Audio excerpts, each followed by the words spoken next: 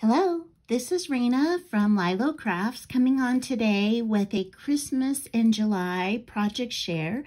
And this is part of Kristianne's Crafty Adventures. It's like hashtag PHA Christmas in July 2021.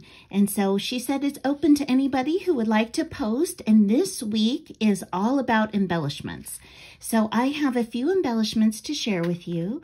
So the first two are these stockings. This beautiful, I cut it out in like holographic paper that I purchased from Michael's, and I backed it with pink for a feminine Christmassy look. And I used a snowflake and then a cabochon and then a blingy bow. And then I did accent all of it with holographic stickles to tie into the holographic paper. And then on this one, I did a layering of paper snowflakes that I cut out, and there's a holographic padded star in the back and then a blingy star in the front on the toe to add a little accent. And then I made some more cutesy looking ornaments, embellishments, and these are coffee cups or hot cocoa cups.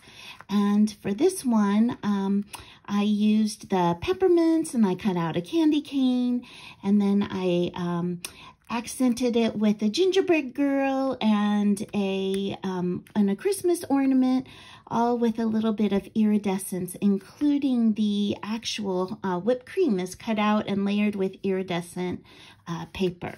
And then for this one, I added a straw this time to it and put a paper bow and snowflake, and then I cut out the word Mary and I backed that on foam to add some dimension.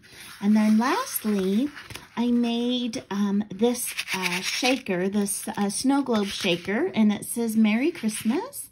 And so since this was a little bit more black and gold, a little bit more fancy looking, I used like a swirl that I had, and I accented that again with the holographic stickles to match the iridescence that I put inside.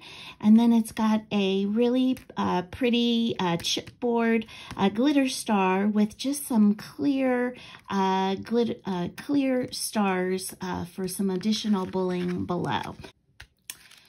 So those are my Christmas embellishments to share for this week.